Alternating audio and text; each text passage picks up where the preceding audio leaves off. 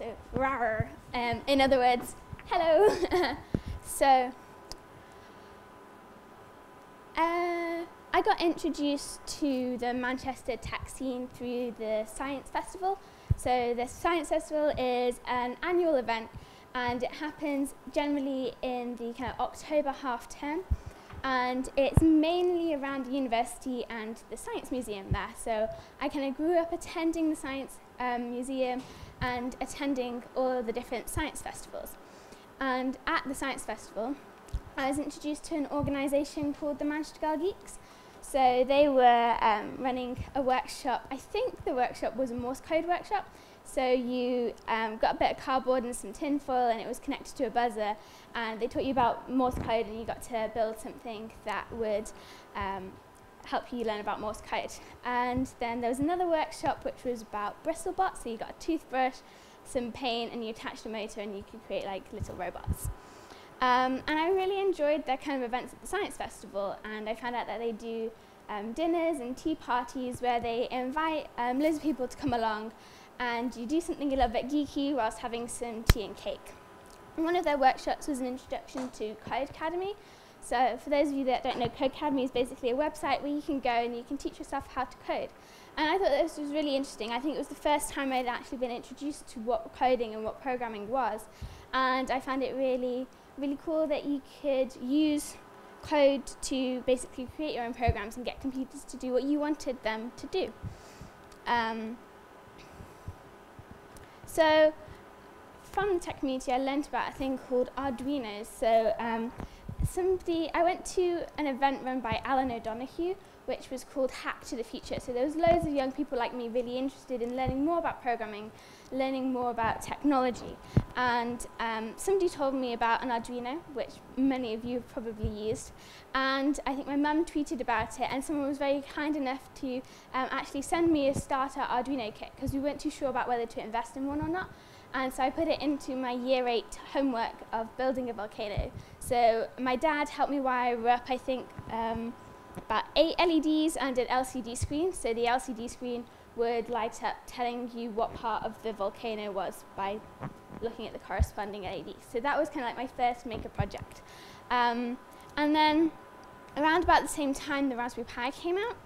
And this video is not going to work, but the very first Raspberry Jam was in Manchester. So somebody called Ben Nuttall, he was running those jams, and there was loads of really interesting people there, and they helped to introduce me to and help me set up my first Raspberry Pi. Dan Hett helped me a lot on the kind of first day, helping me to set up my Raspberry Pi, and there was loads of really interesting projects going on. So one thing was that Ben had gone to this thing called a code retreat, which was kind of like a programming day where you do, it was themed around Conway's Game of Life. So you just did Conway's Game of Life in lots of different ways, and it's kind of to help you improve your coding skills, I guess, or just kind of relax whilst doing some programming.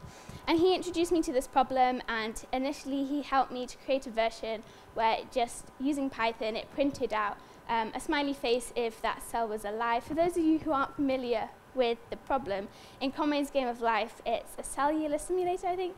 So basically, there's a grid, and in that grid, there's 2 states, so there's alive or dead, and there's 4 rules that it follows. So if you have less than 2 neighbours that are alive, then you die because it's underpopulation. If there's 2 or 3, then you stay alive because it's a nice balance. If there's more than 3, then you die as if by population, but if you're by overpopulation, and if you're a dead cell but you've got exactly 3 neighbours, then you become alive again, like you're being born. So this can create some quite pretty patterns, which you would have seen if the video was working, but YouTube doesn't want to work. Actually here, I think I did an Arduino workshop in this town hall, and that kind of helped me to get to grips with it a little bit more. And the first iteration of actually like using LEDs and using a matrix. So I got, instead of having it print out to the command line, I had it lighting up a little grid. And and then kind of moved on to putting it onto the Raspberry Pi, and there was lots of different people, I think Aaron and Adrian and people, they really helped me to kind of learn more about how you could get this hardware to interface with your code, and instead of just having something print out, actually having something that would work in the kind of the real world, something physical, so kind of introduced to the physical side of computing. So I scaled it up, and I made a bigger one. So this one's using, I think it's the LOL hat or something, Pi-Lite, based on the LOL shield for Arduino. So it was a bigger one. So the first one was an 8x8 grid, and this one's like 9x12 or something. I can't quite remember, it was a while ago. And then I found out about a place called Fab Lab. So Manchester had a Fab Lab. It was the first one in the UK, inspired obviously by the ones in the first one that's set up by MIT in America, and it was a great community space where people could go, but it's very recently closed. But this is just some of the projects that I kind of made around there. So this one actually wasn't made at Fab Lab, it was made at the Manchester Craft and Design Centre. So basically there's loads of local artists who work there, and they sometimes run workshops. So this was a pewter casting workshop. So I made a couple of different things. We were using cuttlefish, so you kind of engraved a pattern into a cuttlefish, and then you got to melt down pewter, which I think is a tin alloy, and you poured it in. So I made a couple of different things. You can use them as pendants for necklaces. I found a quite nice thing, which was when you poured it in, it kind of, the metal sort of reacted a little bit with the pewter towards the top, so I could make a yellow Pac-Man. Or if you didn't want the yellow, then you could kind of scratch it off, and it was nice and shiny, so it was all yellow. And at Fab Lab, I had my first experience with laser cutters. So I really love laser cutters, they're really fun. So I kind of experimented with making loads of different designs. So this was working with paper, so you basically just make the laser go really, really fast so things don't set on fire, although that doesn't always work. Have set a couple of things on fire. Not too big fires, just like diddy fires, it's fine. Also so I experimented with some acrylics. So I heard that if you get wax crayons, then you can kind of grate the wax. If you do an engraving, then you can kind of grate the wax onto the acrylic, and then you put it in the microwave, and the wax kind of melts, and then you wipe off the rest, and you get quite a nice effect. So I used the periodic table to make my name, because I was like, this works, this is really good. And then I tried to make other people's names, and it's really, really difficult. And I was like, at least my name works. I made some LED cards. So what you can do is, using conductive thread and just poking some holes in some card, then you can create nice, nice little gifts for people, or cards. So I did a TARDIS, and I did a Harry Potter wand, and I put Lumos next to the switch, so it's like we're casting a spell. Things like that. I laser cut a little Pac-Man pendant, so it's one of the Pac-Man ghosts, and I was trying to, so there's just an RGB LED in there, so it color cycles, and just experimenting with diffusing the light, and working on kind of building a nice little case using different layers of laser cut wood. Made some binary confetti, because who doesn't need binary confetti in their lives? As you can see, I used this laser cutter for really useful things.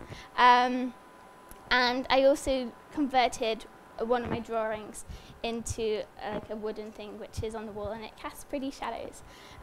So at Fab Lab, I kind of found a community of people like me, people who were really excited about learning about how things work and how they could make things for themselves. So they've got a CNC machine, or they had a CNC machine, a laser cutter. At one point they had 2 laser cutters, which was really good, because there was one with like a rotary bit. So as the laser moved, it also kind of rotated something, so you could put glasses in, and you could laser etch glasses, and things like that. I wanted to put a rolling pin in so that you could like roll cookie cutters, but I never got a chance to. But yeah, it was just a community of like-minded people, people who would be happy to tell you how the laser cutter worked, or how the 3D printer worked, or to work with you on projects, and actually get to use like massive machinery. So there's like a picture of tiny me next to the massive CNC machine, getting to make like really big wooden kind of projects.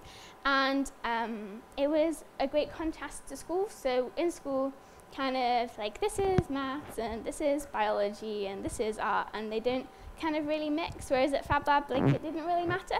It was just like what you wanted to learn about, what you wanted to learn how to make, and you could make a dinosaur hoodie, or you could make something pretty to go on the wall, or you could make a case for your kind of project. Like, it didn't matter what it was, there was just people there to help you and people there to kind of show you what to do.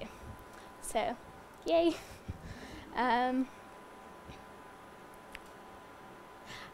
And then GCSEs kind of got in the way a little bit, and I didn't really do many make-a-brief projects apart from at the end of year 11 at my school, because obviously some people are going to move away and you're not going to see them again. We had a prom, so the theme was a starry night, and I don't know if the video will replay. There we go. The theme was a starry night, so I got a navy blue dress, and my mum helped me to sew lots and lots of neopixels, and my grandma helped me to sew, because I was busy revising for my GCSEs, so lots and lots of neopixels into the dress so that I could have a starry night themed dress for my prom. But unfortunately, we were advised that, because conductive thread is quite resistive, and I had about, I think it was 48 neopixels sewn on. We were advised not to use conductive thread for the positive and negative rails because they're highly resistive, and I didn't want to be on fire. Like, that wasn't the theme. So we used solder joints. So we soldered them, but solder joints were quite brittle, so unfortunately 5 minutes into the prom, just me walking had broken all the solder joints. So we had to kind of fix that, but it wasn't very feasible for wearing, so whilst it looked pretty whilst I was standing still, I couldn't do anything useful, like actually walk somewhere, let alone dance in it or anything. So that was kind of the first big wearable tech project that I did, and like, obviously we learned a lot. Like, maybe 48 isn't the best place to start. Maybe reduce it down to 9. That might be easier to handle. Is it turned off again? Oops. There we go. Am I on? Right, cool. And whilst I was kind of like after GCSEs and I was doing A-levels, because that's kind of like the general stuff, the BBC kind of sent me an email and they were like, hey, you seem to do lots of makery stuff, and we've got this project called the BBC Microbit. So have all of you heard of the BBC Microbit? Yeah, okay. So they were like, we want some projects. We're doing a live lesson. So basically they have this online format where they'll create a lesson and they'll broadcast it. It's about 45 minutes long, and on the day they'll broadcast it to school children. So they'll be sat on their lessons and they'll watch this 45-minute program, which is broadcast live via the BBC Live Lesson website. And they were like, we'd like you to come on and we'd like you to talk about some stuff. And I sat down and I kind of listened to the format that they were talking about, and I wasn't too happy with it because it sounded kind of like they were just trying to force coding onto everybody. And whilst I really enjoy programming, and most people in here probably really enjoy programming, I knew it wouldn't be for everybody, but I still think it's a really useful tool for people to learn. And I didn't want to put people off for life, and I wanted to kind of have these year 7s get excited about their microbit and not just be like, oh, that's a bit boring, and shove it in a drawer somewhere. Because if they're putting a million of these out there, or so they say, you don't want them to be wasted, you kind of want them to be used. So I thought about maybe ways of, instead of being like, this is for coding, just go and code on it, we can think about how making it useful for them. So I came up with some ideas about hacking your bedroom, so to try and make projects that they'd want to make, and then in order to facilitate those projects, they'd learn how to code kind of in the background. So one of them was like a constellation thing to go on the wall. I made a little prototype, and then the BBC props department made massive ones for me. But I had to do all the soldering. So, so this one, it was just some LEDs that kind of twinkled. There was, because they've got 3 main pins on the microbit that you can attach circuits to or solder to, there was just 3 circuits, so you could control the different groups and they'd come on and just having it fade in and out. So it would teach them about soldering. They could make it really arty if they wanted to. They could do whatever pattern they wanted on the canvas. And the nice thing was about it was I went to Hobbycraft and I just got some box canvases, and if they're quite deep, then you can put it on the wall and you can house all the electronics inside the canvas.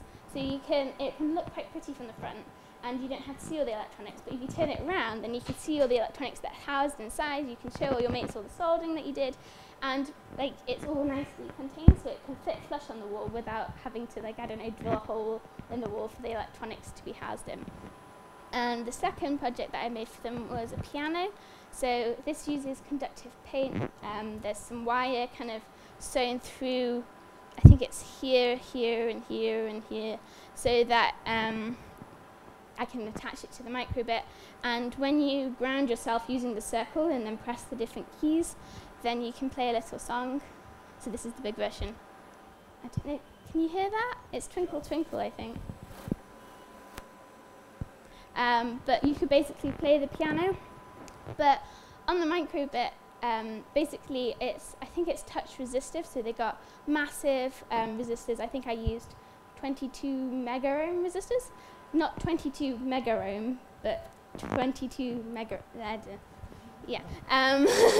So there's 3 of those connected to the main 3 pins on the microbit, but they have more pins which are smaller, so you use a breakout board to use them. But their code, or their kind of programming interfaces, they weren't expecting you to be able to do the touch stuff on those other pins. So I had to ask my friend who had access to a private repository on GitHub for the DAL code, I think it was, if we could look through that and change it so that for this project, because we added more pull-up resistors to the other pins, because if you just got 3 notes, you can't really make a good tune. So we added it so that you could have 7 notes. 7 notes. And so we kind of adapted that so that you could play more tunes. So there was lots of soldering and not much homework getting done, but projects getting done, which was good. I'm not sure school was happy about it, but so those were some of the projects that I did for the BBC. I also did another live lesson for them, but I didn't get to make any projects for that one because it was literally, I think, in the middle of my AS exams. So it was rehearsal for the live lesson, doing the live lesson, and then it was a statistics exam, and then a physics exam, and a chemistry exam. So I just kind of explained the code rather than actually creating the code, because I was trying to revise and get good grades at the same time, which is a hard balance to try and get right. And then the dinosaur hoodie, this is my favorite project. It's gone off again. I'm not sure, I think it's the battery. It doesn't, I think, because it doesn't require a lot of power and it's usually used for charging phones, it's just kind of like nothing's plugged in, I'm going to turn myself off to conserve energy, and then the rainbow disappears. Oh well, back to the story of the dinosaur hoodie. I was in my friend's flat and he was talking with a friend, and she was going to a festival and they were making costumes, and she was like, I'm going to be a dinosaur, and like then all of a sudden I was just like, yes, a dinosaur hoodie, that sounds great. And the way that she did it was, I think she just kind of stapled phone spines in, but I'd already imagined this, so I was like, I'm going to make this. It took me a year to make it because, you know, A-levels and things, but the first step that I did was I went into SketchUp and I tried to design a spine. And SketchUp probably isn't the best piece of software for me to be using, but it's free and I know how to use it. So with the help, initially I kind of just used the follow me tool, and it was like a straight up comb, but that looked a little bit weird. And also I figured if I was going to wear it at things like Maker Faire, I didn't want a small child colliding with my back and impaling themselves. So I thought it'd be better if it was kind of hooked around. So I found a plugin. So SketchUp has, people can write Ruby plugins, I think, so that it can expand the functionality of SketchUp. So I found one that kind of drew increasingly smaller circles along the curve that you could put in. So I just drew a curve and it created that the nice shape that I wanted. And then I put some sewing holes in because I didn't want to glue it on. I thought it would be nice to sew it on. So I printed one out, and then I used a phone torch to check that actually you'd be able to see light through this, because it's all well and good having rainbow LEDs, but if you can't see them, then what's the point? So it nicely diffused the light, which was good, and then I did a little bit of testing with an RGB LED to see what it would look like in the dark. And then I was happy that it was all working, so I printed out a lot more. And they stack quite nicely too, which is handy. And I also made a Space Invaders as Pac-Man Ghost necklace, because why not? And so between actually designing the spine and getting all the spines printed, I think I did it on an Ultimaker, so it was about half an hour for each spine. So it took a couple of weeks to have enough time on the 3D printer, because I don't actually own one, so it was all done at Fab Lab. But eventually I had enough, and then I think school got in the way, and then Maker Faire was suddenly around the corner. And I was like, I need to have this done for Maker Faire, because it would be an awesome place to wear a dinosaur hoodie. Has everyone been to a Maker Faire? Does everyone know what a Maker Faire is? So so a Maker Faire is basically a celebration of all the things that you've made. So there's mini Maker Fairs. I've been to the Manchester one quite a few times. That's hosted in the Science Museum. It's now called Make Fest, but yeah. It's basically a collection of makers demonstrating what they've done. So they kind of showcase awesome things like Space Team by Bob over here. So has anyone played the app Space Team? Yeah, so Bob and York Hackspace thought that was really, really cool, so decided to implement like a physical version of it, and it's crazy and it's really good fun, and it tours the country at these Maker Fairs, and it's really good. So there's all kinds of crazy projects like this, and at the UK Maker Faire, it's like massive, and it's up in Newcastle, and there's things like massive fire-breathing dragon sculptures, and all kinds of crazy projects like this, and it's really good fun. You should visit one. And I was like, this is the perfect place to wear a dinosaur hoodie, because I couldn't wear it to school, and you probably shouldn't wear it right down the high street. But you know, Maker Fairs, it kind of seems like a good place to wear one. So this is me sat in the Premier Inn hotel room, frantically sewing the spines to the hoodie. I'd managed to get all the LEDs sewn into place. So at the bottom here, there's a Flora. So that's an Adafruit product, and it's basically an Arduino that is designed to be sewn onto things. And then these are sewable NeoPixels, so it's a WS2812 with basically, I think it's copper pads that you can just sew onto. So it's just in a format that makes it easy to connect to with conductive thread. So there's two kinds of conductive thread that you can get, one that's got stainless steel in it, which is kind of harder to sew with, but won't oxidize, or there's silver thread, which has got strands of silver in, and it behaves more like normal thread, so it's easy for beginners to use, but it'll oxidize after about a year or so, so your projects won't last forever. I used a mixture on this one, depending on how good at sewing I was feeling. So you can see kind of where the strands go up, and then I was just sewing the spines over the top. And then I tested it, and I got really happy that it was all working, and finished it off, and then I wore it around Maker Faire and around Newcastle. And Newcastle, you know, notorious for stag parties and hendies, so there was quite a lot of drunk, confused people at a small dinosaur walking around at 11 p.m. drinking milk on the high street dressed as a dinosaur, so they got some quite funny comments. Yeah, and then I wore it to a Robot Wars Live thing at Manchester, because that's another appropriate place to wear it, I felt. Then I wore it to a laser rave at EMF. That was good fun. Lasers, they're good. And then, because we were also at EMF, my friend, he likes to do photography, and he was like, what I really want to do is I want to do some light exposure photographs. And this was 2 a.m., so we decided to go up onto a hill in front of this basically massive camp full of nerds and geeks and hackers and makers.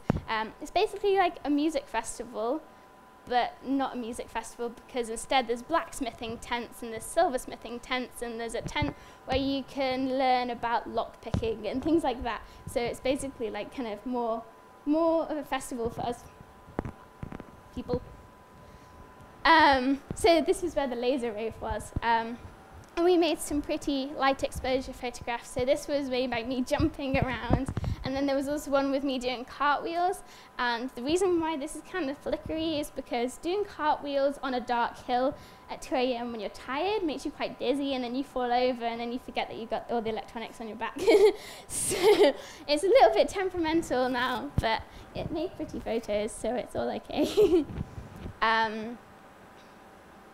So that's the dinosaur hoodie. I'm currently making another one and trying to write up how I made it. So, because people at all these events were like, where can I buy one? And I was like, you can't buy one because I made it. But I'll put some instructions up on the internet. So I'm trying to do that whilst also doing homework and lots of other things. This was another project that I did. This one was actually during school time. So for GCSEs, we didn't have that many options at my school because they wanted us to do nine GCSEs so that we were more likely to do well in each of those 9 subjects instead of doing less well in, say, like 10 or 13 subjects. But the one kind of creative choice that I did was product design, and instead of making jewelry or furniture like other people, I was like, I'm going to make a child's toy. But what I really want to do is experiment with loads of different kinds of materials. So I created a toy that was kind of aimed to introduce people to young children to electronics by linking it to things they already knew about. So there's an LED, which is a house, because like when it's dark, all the houses tend to light up. So that's something that they kind of already know about. Roads connect things, so they're kind of like the wires. They don't actually do much apart from look pretty. And then like a factory or a power station, which housed the battery. And using magnets, when it snapped together, it would light up. So I made this during school time mostly.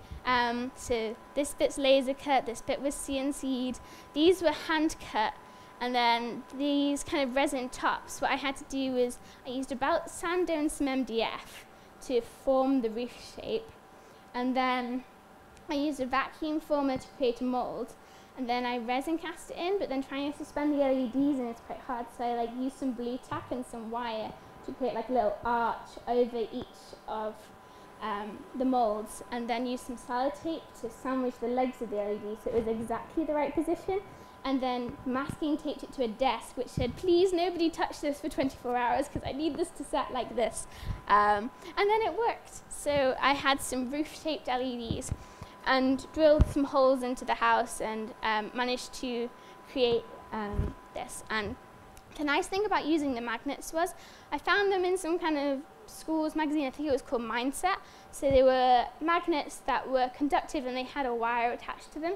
So this made it quite easy to attach what I was doing with them. So what I did was I called it conductive rope in my write-up of it, but it was basically strands of conductive thread mixed with normal yarn to kind of make it stronger, and you twist it and twist it and twist it, and then you fold it in half and it kind of twists itself into a nice little rope. So I hooked one end of this onto the magnet and the other end onto the LEDs and things and onto the battery that's inside the factory, and created like this kind of simple way that they could connect things in the circuit. And the magnets were polarized, so this meant that I could make sure that they couldn't put the house in the wrong way round, so they wouldn't get confused about the LED not working when it should work.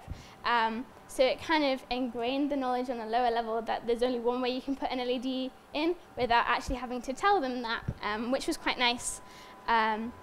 Obviously, there's kind of issues where they could create short circuits, and I need to kind of edit it and work on it. But it was quite a fun project to make, and I made some packaging as well. I called it Electricity because it was like a city and stuff. That pun was come up with at like 4 AM in the morning because I was trying to get it all finished, and me and my mum pulled an all-nighter trying to get the folder work completely done. So that was another project that I did. So yeah, does anybody have any questions about what I do or anything? Nope? Okay. Oh, yeah, hello. Yeah, so I've just sat my AS levels, they went well. I'm doing A2s. I showed my face at school today, but I only had 3 periods this afternoon, so I was like, I'll come here. I needed to come here because I was talking now, but I probably could have got here from after school. But yes, I'm doing maths, further maths and physics at A2. I dropped chemistry because it was far too stressful. So I'm currently trying to do an EPQ, which is an extended project qualification. And in that, what I'm trying to do is look at the reasons why people took STEM and why people dropped STEM at different levels, and then create something that will help to encourage more people into it. So either by creating a little kit, because I've always wanted to learn how to use Eagle or some other PCB design software to actually create my own PCBs, because that seems quite fun.